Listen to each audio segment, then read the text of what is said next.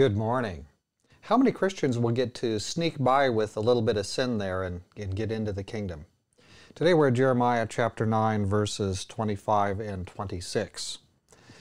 Behold, the days are coming, says the Lord, that I will punish all who are circumcised with the uncircumcised. Egypt, Judah, Edom, the people of Ammon, Moab, and all who are in the farthest corners who dwell in the wilderness. For all these nations are uncircumcised, and all the house of Israel are uncircumcised in the heart. So it sounds like God is no respecter of persons. We might have heard that somewhere before. And so all will be addressed with the same way of evaluating their behavior. Unselfishness is unselfishness, whether it's done by a Philistine or by a Jew, whether it's done by a Christian or by a Catholic, whether it's done by an atheist or a person with the most pious reputation.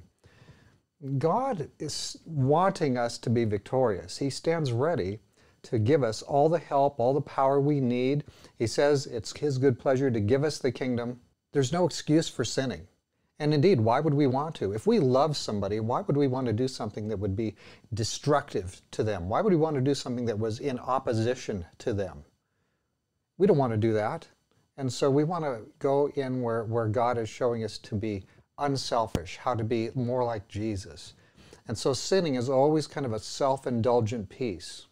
Now, we find here that there's a concern here about the uncertain. Sin is still sin, righteousness is still righteousness, and that applies to all of you. So he's telling them, we're all on the same basis here. I would love to help you and give you the help. Draw close to me. I'll give you the strength you need. I'll give you the victory. With your weakness combined with my strength, with your faithlessness combined with my gift of faith, with your lack of wisdom combined with my wisdom, I'll give you everything you need.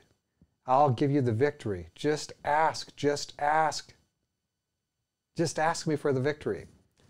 And God is glad, so glad to give you and I the victory we long to have. He's ready to give it right now, right today. Don't have to wait, no waiting, no standing in line. Don't have to sign up for it. He's ready to give us the victory. Let's be on His team. Let's pray together. Dear Father in heaven, are you fair? Are you unjust? Do you give Christians secret passes, a secret hall pass for sin? No. Instead, Lord, you help us to live up higher, live up above the sin. So, Lord, you please be our leader. Give us your strength, your help.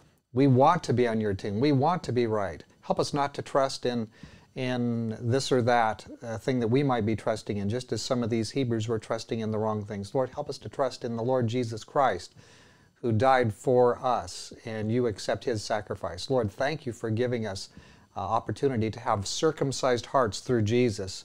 Lord, change us and transform us. We ask it in Jesus' name. Amen. Well, no Christian, nobody's going to sneak past God with some extra sinning. God wants us to have the victory, and He'll give it to you today. Plead for it. Plead for it with tears if that's what it takes.